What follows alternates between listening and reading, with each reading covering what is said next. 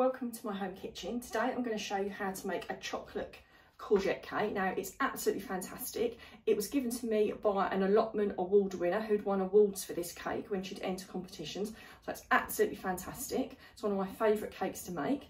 If you've not already subscribed to my channel, if you could please do so, because you get lots of helpful hints from my home garden, my home kitchen and also my allotment. So first of all, you need to put your oven on gas mark 3. So I'm going to do that first, so it's warming up. The ingredients I will put in the description so you can make this for yourself, but I've already mixed some of the things together to make it a little bit quicker. So in here I've got flour, cocoa, spice and salt, and I've already combined that. In this bowl I have oil, sugar, eggs, vanilla, and also I'm going to stir in the courgette as well. So I'm just going to combine that in together. So on the measurements for the courgette, it is a pint jugful. So you don't push it down, you grate it and you just gently do a jugful.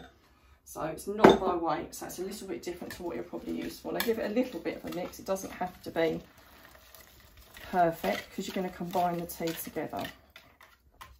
So I'll give it a little shake off. A helpful tip when you're mixing dry ingredients together, rather than sieve them, I already whisked that with this when it was dry to mix the ingredients together and to put a little bit of air into it. So I pop that in there, and all we do now is mix the wet ingredients with the dry ingredients.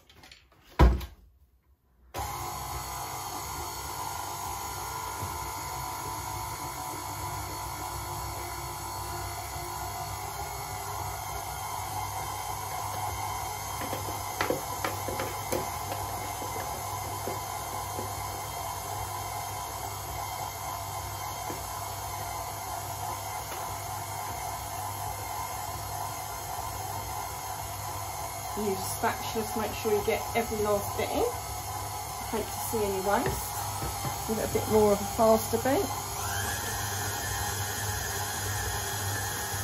Like so. Then I'm going to lift it up, scrape around the outside, make sure everything is combined. And then I will beat it for a little bit longer, just to make sure that every little bit, because the last thing you want is a little dry bit in the bottom. So mix it around with a spatula, scrape it off like so. That's probably almost done, but I am just going to give it a little more beat.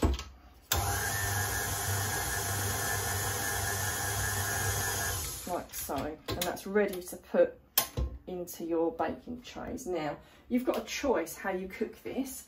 You can cook it as one big cake in an 8-inch ring, or you can cook it in 2 sandwich tins, which is what I'm going to do because I've got friends coming around this evening. Or you could divide it up into muffin trays. So it's really up to you. You just have to bear in mind that the cooking time will be slightly different. So I will, again, put that on the description so you know the difference in cooking time.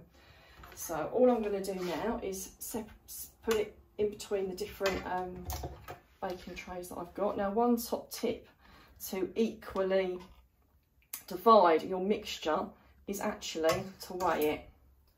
So I'm going to get my scales and I'm going to spread it out equally using my scales. I do this quite a lot because it's so incredibly easy to get too much in one and not enough in the other. And it doesn't have to be exact, but it's nice to get it about right. So I will just pour some in. So I'll put about 600 in there. And I'm going to put 600 in the other one and then just continue dividing it until I get it about even. So, if you haven't got a set of these scales, they are really good, I've got to say. For jobs like this, it's really quite fantastic. So nearly there. Do you know what, I guessed that about right. I did 600 in each, so I've got a little bit left. And again, I don't like to waste anything at all. It's all good mixture. So my husband gets quite upset because he doesn't always get quite so much to eat the raw cake mixture, which he's quite partial to. He's filming this at the moment and he's probably thinking she's not going to leave me any, but he'll get plenty when it's cooked, is all I'm going to say. I think he gets enough treats. So last little bit, like I say, I like to get every little last bit out. My spatula is perfect for that. You just equally divide it. So it's now going to go into the oven, gas mark 3. I'm going to put it in for half an hour and then I'm going to test it.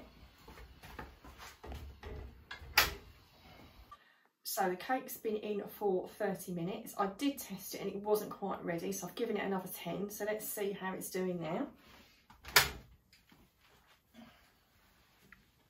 So just lift it out and give it a test. So it's firm to the touch and it bounces back, so I'm happy with that. So I'm just going to lift them out. As you can see, I use cake liners. They work really well, far easier than cutting the paper down.